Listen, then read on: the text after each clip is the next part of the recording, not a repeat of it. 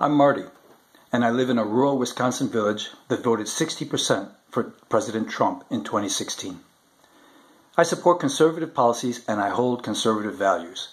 And those policies and values used to also be those of the Republican Party. And so I volunteered with and contributed to and voted for Republicans. But I will no longer support the Republican Party because it has deviated so far away from the things that I believe in. For instance, I believe that the role of government should be to do and to do well only those things which are critical to society and which cannot be done by private individuals or organizations. That then should lead to small but competent government, reasonable taxes, limited deficits, and responsible debt. But instead of competency, government today is run by third-rate hacks and grifters on a revolving door of cronyism and conflict of interest. The deficit has more than doubled since 2015, and we are saddling our grandchildren with massive amounts of debt. And that's before taking into account the new coronavirus spending. I also believe in investing in our children's future.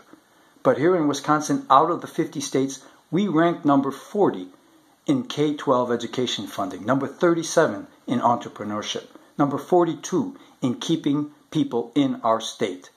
We are at the bottom of the pack, and our young families realize that, and they're moving elsewhere.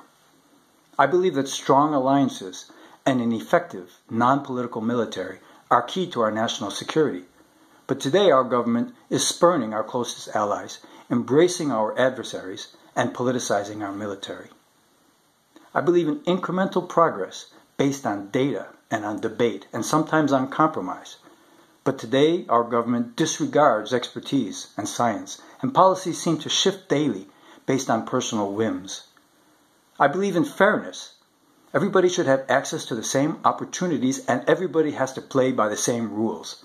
But today Republicans cheat to win elections in so many ways that I could list. I believe in personal responsibility. But here in Wisconsin, our districts are so badly gerrymandered that we citizens cannot hold our elected representatives accountable for their failure to act to resolve issues that matter to us. Instead of legislators, we have litigators. And finally, I believe in respect and tolerance and civility. But today, the game plan of the Republican Party is very clearly to sow division and hatred, and that is tearing apart the fabric of our society. So the Republican Party no longer pursues policies that I believe in. It has shamefully abandoned its principles and values. It has lost its moral compass. And so I will not provide my volunteer effort, my financial support, or my vote to any Republican candidate in 2020. I don't care whether it's Donald Trump for president or my own brother for dog catcher. If the candidate is a Republican, then not a dime and not a vote.